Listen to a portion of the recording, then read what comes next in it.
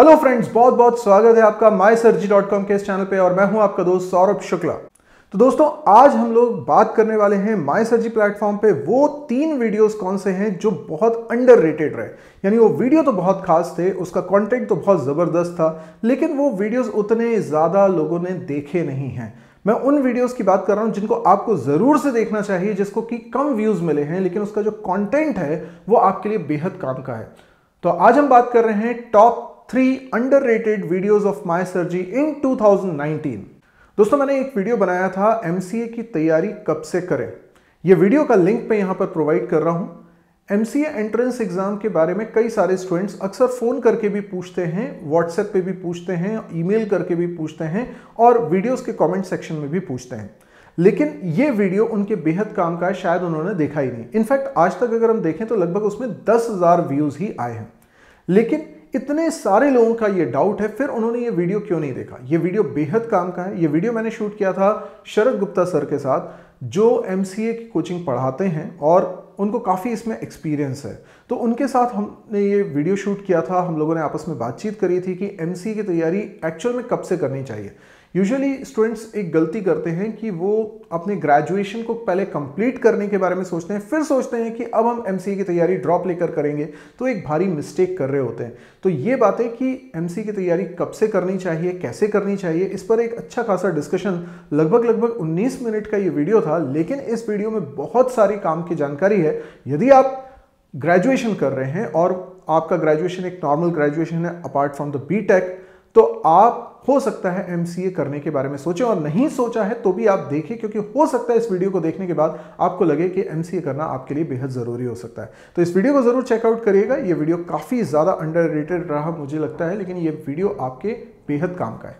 दोस्तों, इसके अलावा एक और बहुत शानदार वीडियो था जो कि मोटिवेशनल कह सकते हैं आप, करियर गाइडेंस नहीं था, कुछ टेक्निकल में पढ़ा नहीं रहा हूं, लेकिन मोटिवेशनल वीडियो था और मुझे लगता है ये बहुत ज़्यादा इंपॉर्टेंट है। और ये वीडियो का टाइटल था कि विजेता बनना है तो हारना सीखो। अगर आपने इस वीडियो को चेक नहीं किया तो ये रहा उसका लिंक, आप इसको ज़रूर से चेक कर लीजिए, बिकॉज ये वीडियो बनाते वक्त ना मेरे दिमाग में कुछ रियल एक्सपीरियंसेस थे।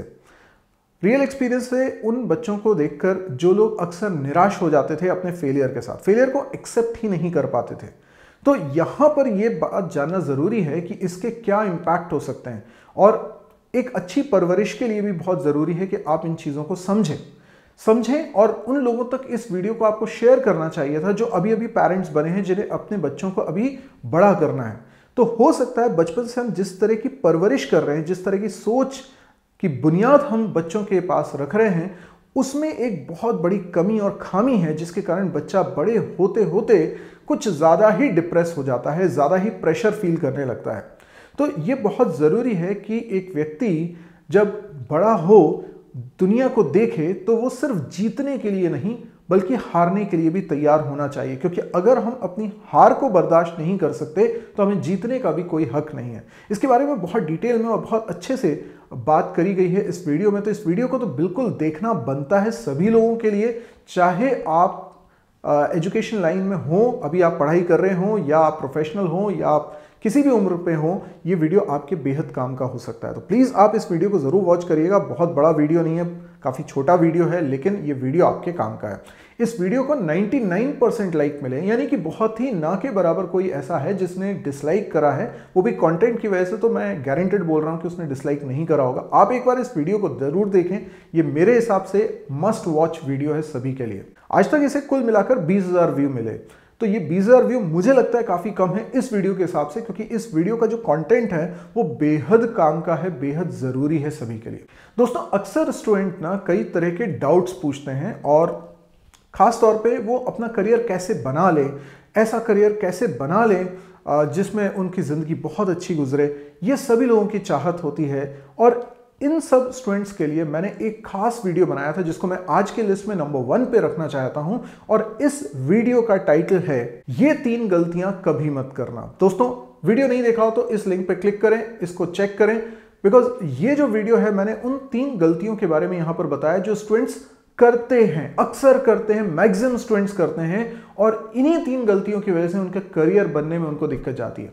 तो यदि आप एक स्टूडेंट हैं और अभी आप करियर बनाने के मुहाने पे खड़े हुए हैं, हो सकता है कि अभी आप स्कूल से निकले हो, जस्ट कॉलेज में पहुंचे हो या कॉलेज कंप्लीट होने वाला हो, व्हाटएवर, ये वीडियो आपके बेहद काम का है, क्योंकि इस वीडियो में मैंने उन 3 गलतियों के बारे में आपको बताया जो मैक्सिमम स्टूडेंट्स करते हैं। और आई एम प्रीटी श्योर कि आप जब इस वीडियो को देखेंगे तो आप बिल्कुल एग्री करेंगे कि यस, यही वो गलतियां हैं जिसको कि हम ना करें। अगर हम जानते हैं कि ये गलतियां नहीं करनी है तो डेफिनेटली आपको इससे करियर बनाने में जबरदस्त हेल्प ही नहीं मिलेगी, बल्कि गारंटेड आपका अच्छा करियर बनेगा।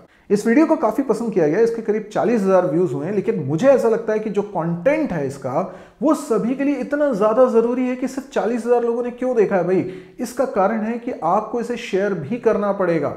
आपको अगर ये वीडियो पसंद आया है तो आप इसे शेयर करिए, बिकॉज ये वो मैसेजेस हैं, ये वो गाइडेंस है जो कि हर स्टूडेंट की जरूरत है। अगर आप उन तक पहुंचाएंगे तो ये उनके लिए भी अच्छा होगा, हमारी सोसाइटी के लिए भी अच्छा होगा। तो प्लीज इसको शेयर करना मत भूलिएगा, ये वीडियो बेहद काम का है स्टूडेंट्स के लिए। तो दोस्तों, ये थे वो 3 वीडियोस जो MySirG के प्लेटफॉर्म पे मोस्ट अंडररेटेड वीडियोस थे, जिनको और ज्यादा पॉपुलर होना चाहिए था। तो please help those students who are in great need of these videos. Please share them as much as possible on your different social media platforms like WhatsApp or Facebook. So please share it. और अगर आज का video आपको पसंद आया तो please इसको like करिए, जितना हो सकता है इसको शेयर करिए, और अगर अभी तक आपने इस चैनल को सब्सक्राइब नहीं किया है तो जल्दी से इसको सब्सक्राइब कर लीजिए। आज के लिए इतना ही दोस्तों, थैंक यू, गुड बाय।